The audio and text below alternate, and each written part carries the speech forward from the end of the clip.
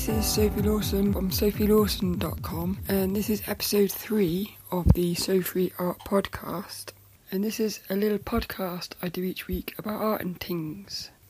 And this is going to be all about pencils, my favourite types of pencils for realistic pencil drawing and sketching, as well as a few other fun little pencils that I like using. I actually recorded this one last week, but at the last minute I decided to talk about lucid dreaming instead, and this past week I've been lucid dreaming a lot more. Literally every night I've been having either full-on lucid dreams or semi-lucid dreams, and so I almost wanted to talk about lucid dreaming again this week, but I want to get the basic tools like the pencils, erasers and stuff. I want to get those podcasts done first before I start doing more sort of podcasts about the mind and stuff, because I'm really fascinated by the mind and how art and everything relates to the mind. But before we get into the pencils, I just wanted to mention about Leslie Sater's 1330 painting challenge again. And today is Sunday the 18th, so it's day 18, and I've got one more. The last 6 days I've been painting robins, because robins are my spirit animal. So I painted 6 little robins, and today I've got to paint the last one, and once I've posted that I'll stick it onto the website. But you can find the challenge at saterstudio.com, and I'll put a link in the show notes, as well as various other links to things talked about on the show, such as like the pencils and stuff. Because I'm going to redo the outro on this podcast as well, I might talk a little bit about lucid dreaming at the end. So let's go into episode 3 of the So Free Art podcast. I thought it'd be quite nice actually to start this podcast with 7 fun facts about pencils. And some of these are really quite mad, and I never knew any of these. I just researched them for the show, and I found them online via various sources such as pencils.com, Discover Magazine and iGentry. But I'll put links into the show notes. So here we go, 7 fun facts about pencils. Number 1. One theory is that the word pencil comes from the Latin word pensilius, meaning little tail. But I prefer the other theory, which is that it came from the French word pincel, meaning little paintbrush. I thought that's kind of cool, a little paintbrush. I like that one. Fun fact number 2. Before the invention of erasers, artists used breadcrumbs to erase mistakes. That's crazy. I'm going to have to try that, see if it must work. I don't understand why that would work, but... Fun fact number 3. Pencils can be used underwater.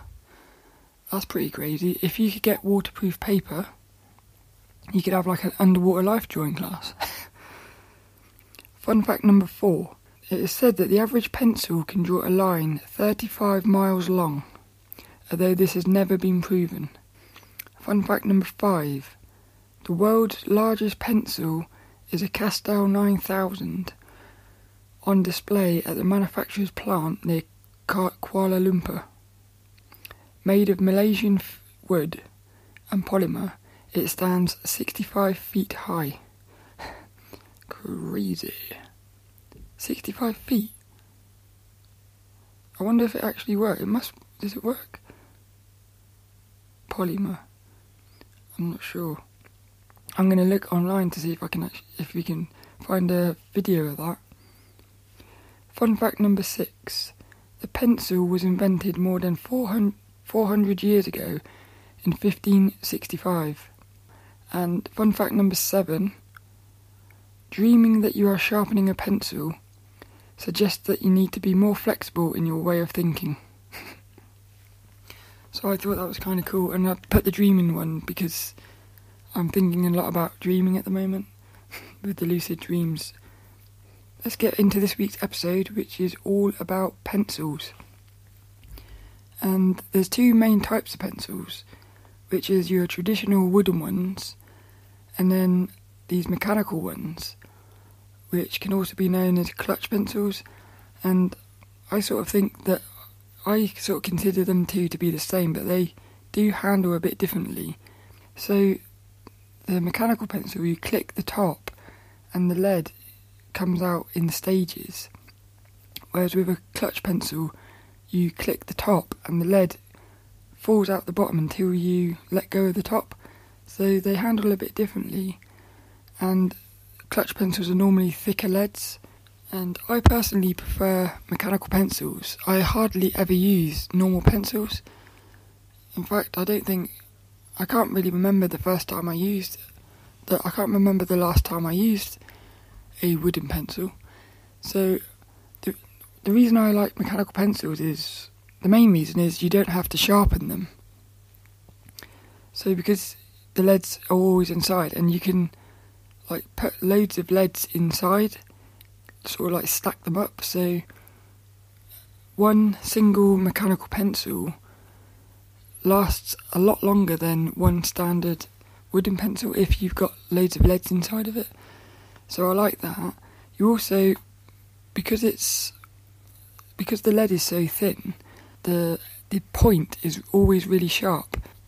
It's much more nicer to hold in the hand because it's been moulded to shape in the hand, whereas wooden pencils are just wooden pencils.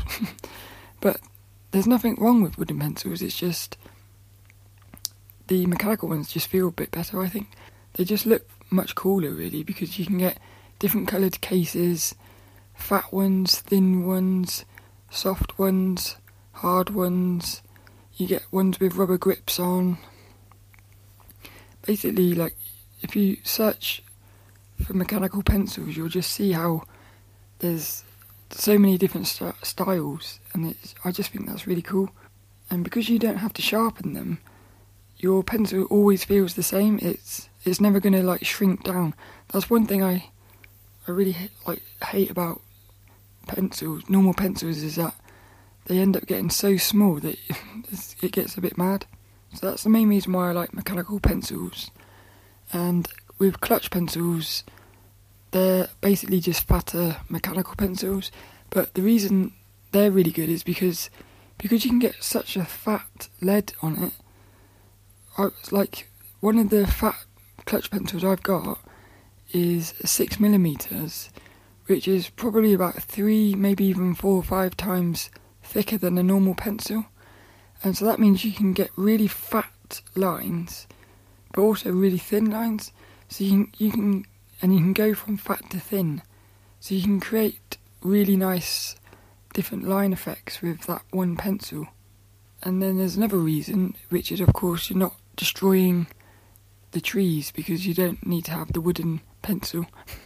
So that's probably the best reason to go with mechanical pencils, because we all love trees.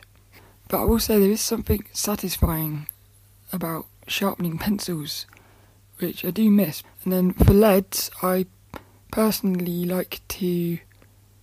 I only really use 3 leads. I use either 2H, 2B or 4B, and I find the 2B is my go-to lead. If I'm ever on the bus sketching or something, it's always the 2B that I go for. And if somebody was to come up to me and say, I'm going to take all your pencils away and you can only ever have one lead for the rest of your life, I would say I would choose the 2B because it's soft enough to go really dark, but it's also not so soft that you can still go quite light with it, so you can get a nice range. And because it's soft, I like the way it feels on the paper. So that's my personal favourite, is the 2B. And I never really go below 2H. I don't find you need to go that light. And I don't normally go above 4B because 4B seems to get very dark. That seems to get dark enough for me, so that's why I have a 2H and a 4B as well, just so I can get super light and super dark if I want to. But let's get into the actual pencils. And what I'm going to do is I'm going to read the little overviews that I've done on the website. But as I said last week, it's worth remembering that these are just my favourites, and like everybody is different, so I would always say just try every single pencil you can possibly get and see which one you like. So I'm just going to do like a little brief overview of these different types of pencils. And the first ones are the 0.5mm mechanical pencils. There's not much to say really, other than basically I just try loads of different ones because they all feel so different. Just try loads of different ones, and then you'll find a couple that really feel comfortable in your hand, and then all you got to do then is just make sure you've always got those in your pencil case and you're sorted. And it's ironic that my favourite mechanical pencil is this tiny little thin like mint green one, which I got for 50p in WH Smith's. So it's like the cheapest pencil I could ever find. I bought all these like really expensive Pentel ones and stuff, but my favourite one turned out to be this cheap one. So that's why I would say like just try everything. And I only bought that because it had a nice pattern on it. So that's that. But I always have like a 2H, a 2B and a 4B mechanical pencil in my left hand while I'm drawing, so that I can just quickly switch between the leads. And they are prone to snapping, like the leads are prone to snapping, especially the H ones. But I found that the H leads, they seem to last for ages, whereas the soft ones, because the lead is much more like chalk, they don't last as long. That's it really. I mean, these are good for realistic pencil drawing, especially like drawing hair, because they're so thin. You can just spend hours doing each like strand of hair or fur on an animal. Like these are perfect for that because you can just make it look really dense by doing all these little lines. Whereas if you use a normal pencil, you wouldn't be able to get as fine a point unless you kept sharpening the pencil. And that's why I like these mechanical pencils, because you've always got a really sharp thin point. They're also good for life drawing class, but it depends what you're doing. If you're doing a short pose, I'd never use them for short poses because you can't really get fast motions with them without them snapping. They're probably going to snap if you do that, whereas a clutch pencil is much better for life drawing because it's so thick you can just go crazy with that one. They're good for fine detail, segment drawings, sketches. Like I said, the 2B is really good for sketching, and that's it really. It's just like my go-to pencil. It's my go-to pencil. It's my most used pencil, and it does the job, I guess. The next ones are the Strat-Lamar's Technico 2mm clutch pencils. Something about these, they're like, if you Google them or something, or go on the show notes, you'll see that they're all blue. They only come in a blue like case with a metal end. And for a couple of years I had 3 of these blue ones, and one was a 2B, one was a 4B, and one was a 2H. And like for a couple of years I couldn't tell the difference between them because they were all blue, so I put little stickers on them with like 2H and 2B on, and then it was only I think it was either last year or the year before, I was going through the refills and I realised in the end of the refills are these little coloured caps, and you can unscrew the end of this pencil and replace the silver end with a coloured cap. So that means then you would know that the red cap is 2B, the purple cap is 4B and stuff like that. So they did think about that. It's just they don't make it very clear actually, because when you pick up the refill it just looks like that colour is part of the packaging. It's only once I started playing around with it I realised that was in there, so that's a little tip because you might have not realised that either. But these are really good pencils for covering larger areas. I don't use them much for realistic pencil drawings because I find they can't do as much detail, and I find the blending of them isn't as smooth as a mechanical pencil, but they're good for life drawing class because you can cover a larger area, because at life drawing class you're limited for time. They're also really good for sketching and basically stuff like that. They're really good pencils. They feel really nice. They're really comfortable to hold and has a nice weight. And like you'll use it for a little bit and it'll just become part of your hand sort of thing. It's a very comfortable pencil to use. And the lead is, because it's 2mm, I would say it's identical to a regular pencil. The only thing with these is they do tend to they don't keep a sharp edge, so you will have to sharpen them slightly, which is what's in the cap. Because on the cap, you unscrew the cap and it's got like a little sort of sharpener thing in it, and you put the lead into it, twist it a bit, and you get like a sharp edge. Then you've got one of my personal favourites is, I can't pronounce this, but it's a 5.6mm Koh-i-Noor hard muff 6B clutch pencil. I'll put a link in the show notes because it's a very strange word to pronounce. It's KOH-I-NOOR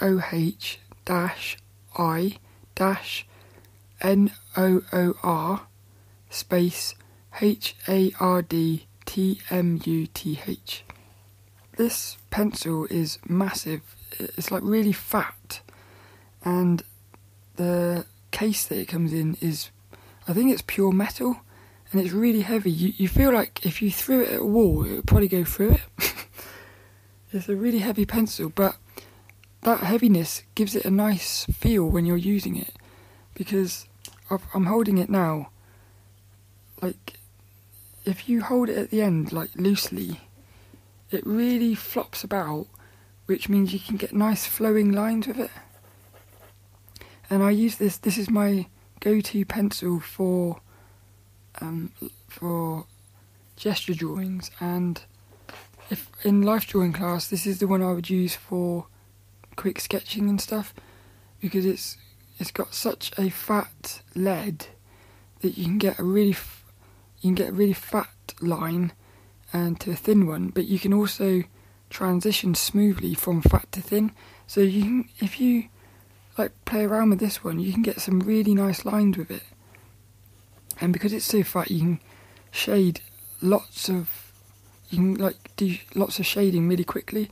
So that's why it's good for anything where you've got like a time constraint, or if you're sketching and you just want to quickly get something down, it's good for that.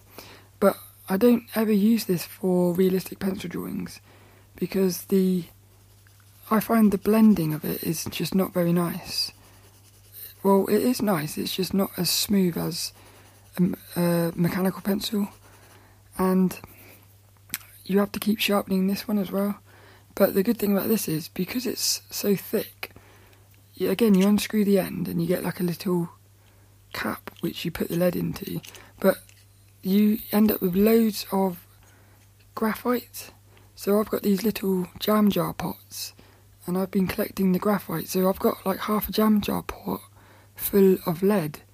So even the sharpening of it is quite fun because of that. And then it also comes with multiple lead types, so you can either get a graphite lead in all of your normal 2B, 4B, 6B, etc. But you can also basically get like chalk leads for it, charcoal leads, like light brown sapphire ones. That's my personal favourite. It's like a light brown sort of pastel-y type thing, and that produces really nice lines, really nice like colours and stuff. But they also do this one called a magic pencil. That lead it's divided into three, so you get part of the lead is yellow, part of it is blue, and part of it is red. So as you put your line down, if you put your line down and twist the pencil, it will go from red to blue to yellow, and it's totally unpredictable. But if you go from like the yellow to the blue, it will go green as well. So you end up with a line, multicoloured lines, which I was using that for a long time for gesture drawings, because it just creates like fun, multicoloured gesture drawings. But recently I've gone back to using just a regular graphite one for that. So I definitely recommend getting one of these, even if you just get one with the regular graphite lead in it. Then there's other pencils. So when I do coloured pencil work, I love using Prismacolor Premier coloured pencils, and I tried a couple different types, but I found that the Prismacolor ones were just so much better. It feels a bit like you're drawing with lipstick. Like, you know how that lipstick is sticky and stuff? Well, those Prismacolor pencils are like that, so you end up like with a sort of pencil-y paint type feel to the colour, which is really nice. And then there's this other thing which I'll talk about in a couple of weeks' time called Zest It Pencil Blend, which is it's this little liquid that you can dip a paintbrush in, and you can blend coloured pencils, and that works really nice with these Prismacolor pencils. And then what you end up with then is you end up with a drawing which looks like coloured pencils, but it also looks like a painting, so it creates a really nice effect. And so they're my favourite coloured pencils. I've also got coloured mechanical pencils, which are very hard to find. I've never seen them in a shop.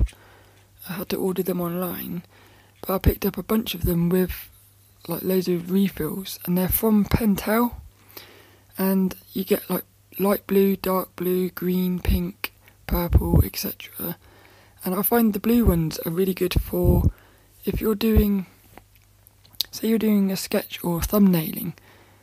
I find them really good for that, because you can quickly sketch out something with the blue, and then you can go over the top of that with your normal pencil, which is what a lot of comic book artists and stuff do.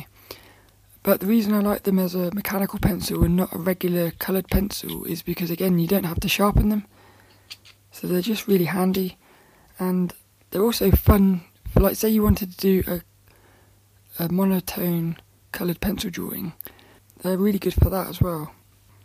And then something I've got which is really cool is a white mechanical pencil, and this is quite incredible really, because if you get some black paper, you can create a white drawing on the black paper, but unlike something like chalk or a standard white coloured pencil, this white mechanical pencil actually allows you to go from super light to super dark.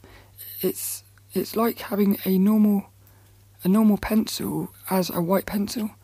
And I've posted a drawing I did with using this pencil onto my Instagram, so I'll stick a link to that in the show notes. But the pencil is called the Sumo Grip 0.5 Sakura, and I think you have to import this from Japan. Again, I've never seen this in any of the shops. This is the sound of it clicking. And it has a really cool eraser as well, where if you twist the top, the eraser comes out and it just looks kind of cool.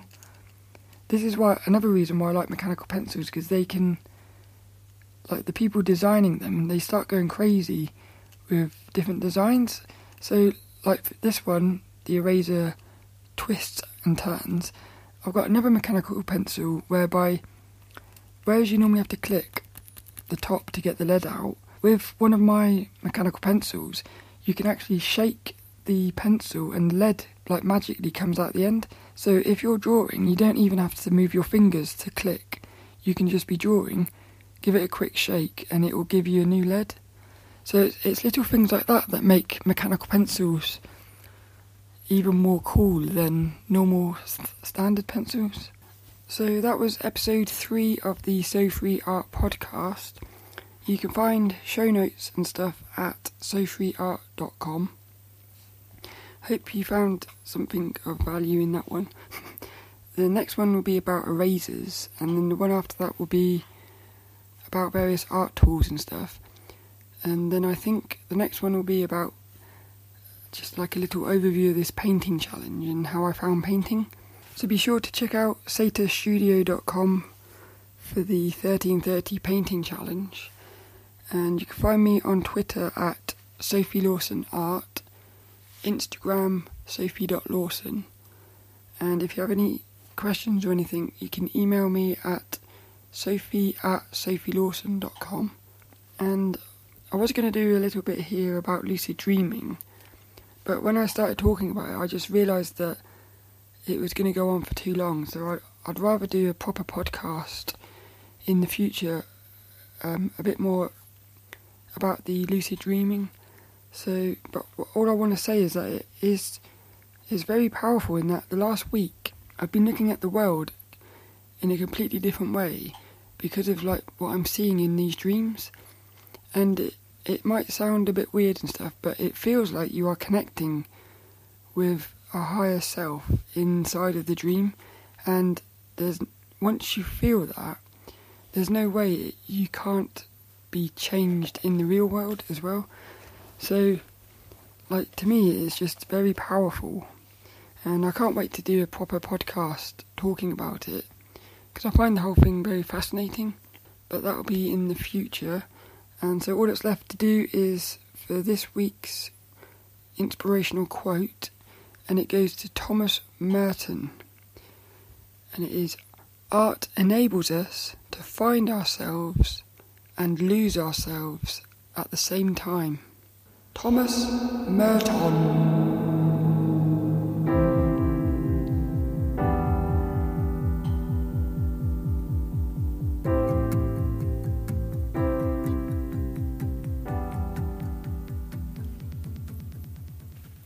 I'll put links in the show notes. Show notes? Ooh! God. I'll tell you what, you're messed up.